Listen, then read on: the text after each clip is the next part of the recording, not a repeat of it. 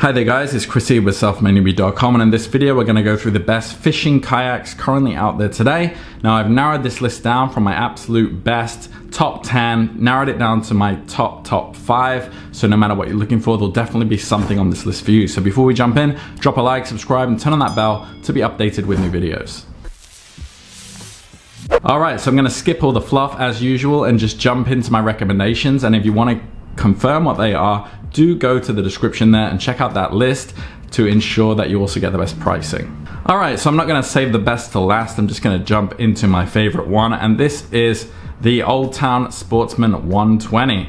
So this is a classic, versatile fishing kayak with plenty to offer advanced and aspiring anglers. While it is heavier, 85 pounds, and costly, a little bit costly, it comes with everything you need. The design should also last a lifetime. The plush, adjustable seat is easy to fish from for hours, while the double U pontoon style hull makes for a stable and silent ride through the water. This kayak also features 2 tracks on which to mount any accessories such as a cooler or additional tackle box, and it boasts a universal transducer mounting system so you can easily bring along a fish finder to track down your catch. Old Town did well here to add accessories, including a paddle clip on the side of the hull to keep your paddle in place, as well as cushioned floor pads, rod holders, and even a custom tackle box. So compared to the competition, this kayak offers just solid stability with plenty of storage and a number of dedicated mounting points that are going to come in handy. And with a total weight capacity of 500 pounds, it also holds more weight than most fishing kayaks out there. So if you are considering something overall, you don't mind spending a bit of money, this is definitely my favorite option. However, the next one on my list is going to go to my favorite budget option, and this is the Lifetime Tamarack Angler 100. So for less than $400, the Lifetime's Tamarack Angler 100 fishing kayak is going to give you everything you need to get paddling. Constructed of high density UV protected polyethylene, it's surprisingly strong and stable in the water despite its very friendly price.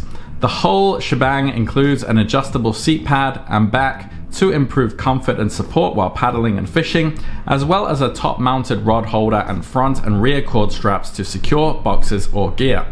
The kayak is 10 feet long and weighs only 52 pounds, so it's relatively easy for one person to transport, and it comes with a paddle, which makes it a great way to just get into it and start kayak fishing for a very low price point. Now the next one on my list is my recommendation for the best tandem fishing kayak for those of you who want to go out fishing with a friend, and this is the Lifetime Sport Tandem Kayak. So when you do want to bring a friend along for a day of kayak fishing, the Lifetime Sport Tandem Kayak is a great choice. It's 10 feet long but only 60 pounds, and this tandem kayak can support up to 2 adults and gear with a max capacity of 500 pounds. It has an innovative tunnel hull configuration that helps keep the kayak stable while also keeping it maneuverable. And it also includes rod holders, a rear hatch, and multiple footrests. It also comes with 2 paddles, so it's ready to go right out of the box. But the really nice thing about this one is that you can set it up for 1 person or 2. So it is versatile if you are on your own or if you are with a friend. A final great thing about it is that this does also run under $800. So a great hard shell kayak. So all in all, my favorite kayak for a tandem, and it also comes in a hard shell as well. The next one on my list is my recommendation for the best sit-on-top fishing kayak. For those of you who prefer that style, this is the Perception Pescador 12. So some do prefer to sit on top, so this is my favorite option for that. This is a solid model that's up to the task of navigating the water in search of fish.